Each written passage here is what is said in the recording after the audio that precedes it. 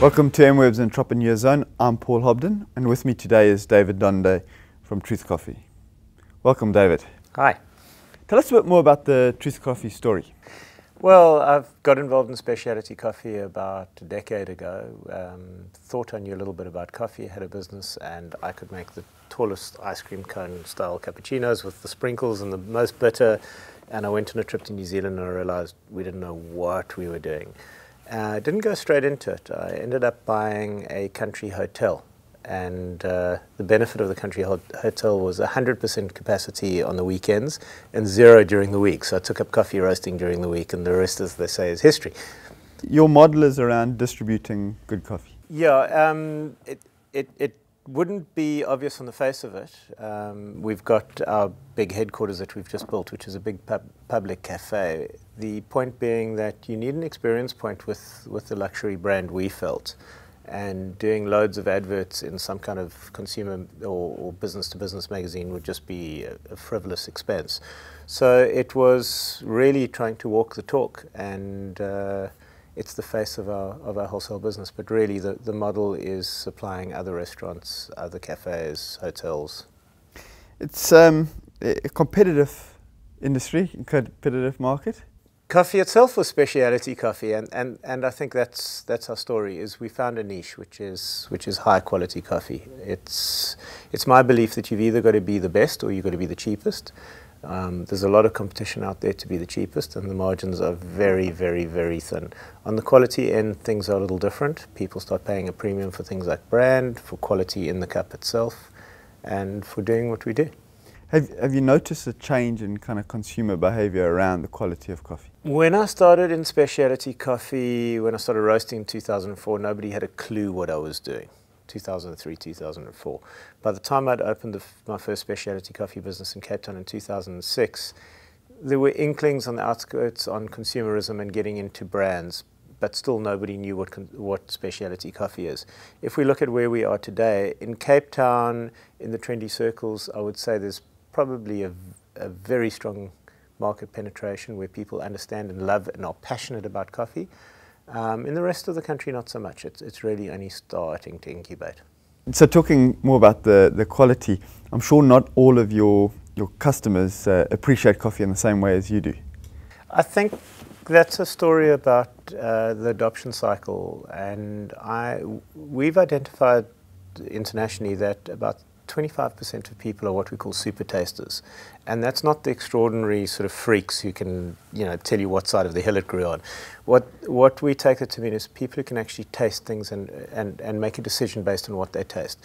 The other 75% tend to follow. So I don't know if this is a good coffee or not. Let me wait to hear what you think about it. A bit like choosing jeans, I guess. Okay. So that does play a big component of what we do. David, one of the things I notice on your website is that you say quality above all else. Yeah, you'll notice that we don't really have a mission statement, but we've got a philosophy, and our philosophy is quality above all else, and our philosophy is questioning everything that we do.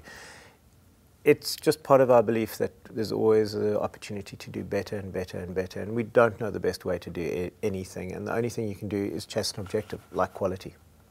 And sustainability also plays a big part. Yeah, there are many companies that have sustainability as their end point, as their goal, and that seems a little irrational to me. You've got to choose what you're doing and where you're going, but sustainability is vital. If you're taking a decent long-term and medium-term view of your company, sustainability comes into it. If I want to have access to the best coffees, I've got to pay more to the producers and directly to the producers. I've got to look at that whole supply chain.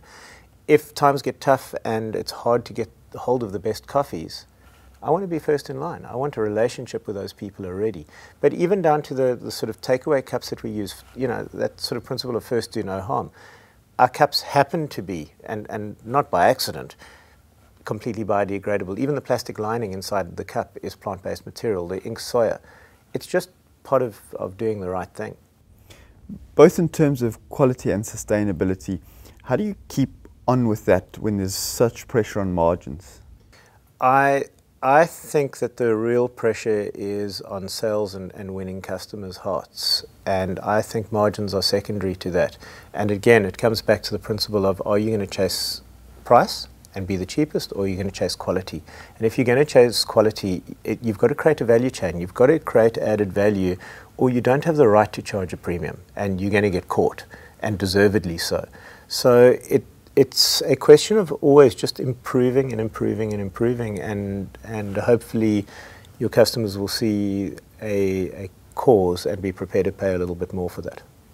On winning customers' hearts, so you've created a very engaging and funky brand. Thank you. How much of that is your personality? I'd like to think that very little of it is my personality, but more team and something that we've created. But I think my sort of single-mindedness at the quality of the coffee does pay off at some level. In building that team, how do you find people who share your passion? Next question. I think that is the crux of most modern business, internationally in every arena, is finding the right people. And I think the only answer is really being the employer of first choice, is being known for what you do, and the right people should want to come to you. And that's something we all struggle with, and we eternally will. We spoke a little earlier about your model being distribution and having a retail front into it. Both of those must have some challenges. How do you address the diversity in the business? We actually run each unit of our company as a separate business unit, and we look at each one individually with its challenges, because often the challenges are at cross purposes. And I don't want to say we've corporatized or bureaucratized anything, but they are run as separate business units, and we actually break it up quite a bit further than most people would expect. One of the key things for us on the business-to-business model is sales, and separate to sales is after sales. It's not just acquiring customers, it's keeping customers, it's constant training, constant quality evaluation, and we've got a whole team around that. And similarly in the cafes, they run as units, and the managers have a lot of authority. David, where to next with Truth Coffee? I think growth, lot of growth. I don't believe in growth for its own end, but we've got both internal growth, our current customers starting to use a lot more coffee as the market matures, and acquiring a lot of new customers, both new entries into the market and people who are switching to our brand because they have the same beliefs as us, which is good news for us. I think a little bit of geographic penetration as well.